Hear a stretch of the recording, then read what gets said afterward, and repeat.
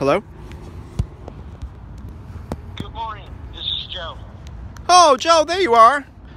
Seth Aronson. Yeah, what's up? I'm just trying to figure out where Audrey's ashes went. Who am I speaking with? Seth Aronson. Oh, Seth. Yeah. How you been, buddy? You making jokes? I gave you the wrong information the last time I talked to you. Did you? That unit did not sell. So, as a result, everything in the unit, we can't even go through it, got trashed. And you Got hauled away. and you I shouldn't say dumped. It got hauled away by a vendor. But you said your policy, you said, was that a personal item like Audrey's ashes, you would have been able to retrieve that. No, but it didn't sell, so we didn't have a bidder. Uh-huh. So on a no bid, it's deemed as trash. We can't even go in there. They get a vendor to come in and empty out the units of did not get any bids on. Yes, but you knew that Audrey's ashes were in there, so you were supposed to coordinate with that vendor to make sure that that was saved. I could not go into the unit. No, I get that, Joe. You've said it over and over again, Joe. I get you were in the military and you're helping the people who told your live-in employee to hide in the dark while I called for help, Joe. But I want Audrey's ashes back. I don't have an answer for you, Seth. I did what I could for you. You didn't, though. You said you would make sure that you make sure that the vendor salvage the very specific thing that was holding her ashes, Joe. Seth, I couldn't do anything. I did everything I could for you. I could not save the ashes. You told me the company policy is to save a personal belonging like that. And the fact that you're now telling me you threw it away. Somebody that buys the unit, yes, we do tell them. But it was a no bid, so we didn't have a bidder. Gotcha. So that's your loophole, how you got to throw away Audrey's ashes. It's not my loophole, it's company policy. To throw away It was a no ashes of a human being instead of giving them back to their rightful owner. That's your policy now? It's the opposite of what you told me your policy was, Joe.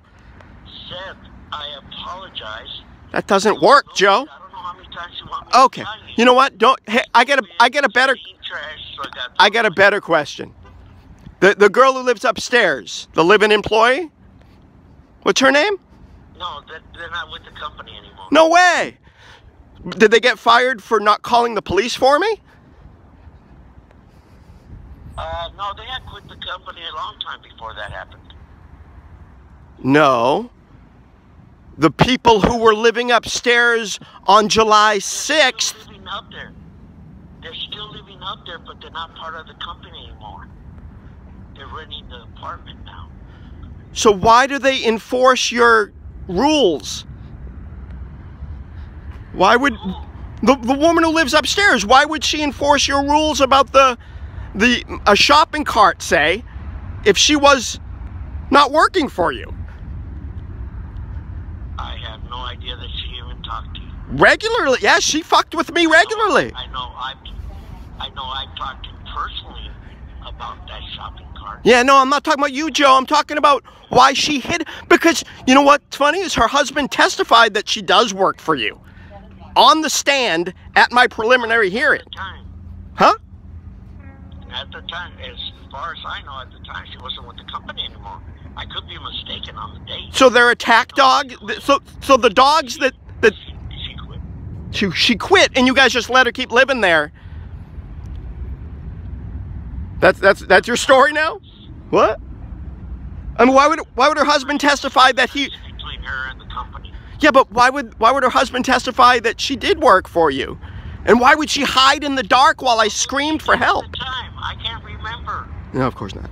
And the dogs, She's no longer with the company. are they your dogs or her dogs?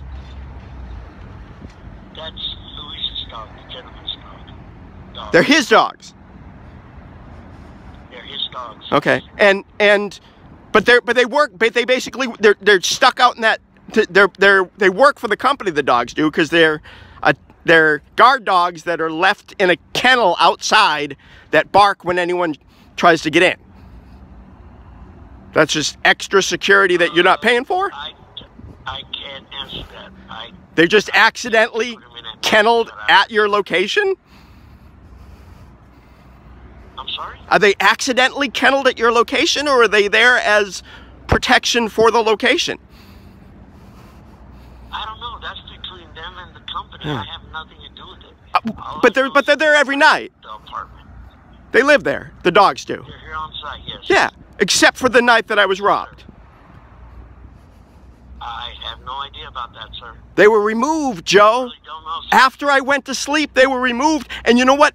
Luis told the cops that I was crazy to ask the question, hey, why aren't the dogs here? They were here when I went to sleep, but now that it's 2 in the morning and I've been drugged and robbed and beaten by police, the dogs are nowhere in sight, and Luis is pretending like they're not supposed to even be there. But thank you, Joe, for confirming that, yeah, the dogs are part of the fucking landscape there every night except the night I was robbed. Thank you, Joe. All I can tell you is they belong to Luis. That's Yeah. all I can tell you. Whether they were here that night or not, I don't But they're know. there. But they're there every day. They're there every day. Correct. They live there. The dogs. Yes. Thank you, Joe. Yes, sir. Man, thank you. This is great. You're welcome, sir. You have a great day, Joe.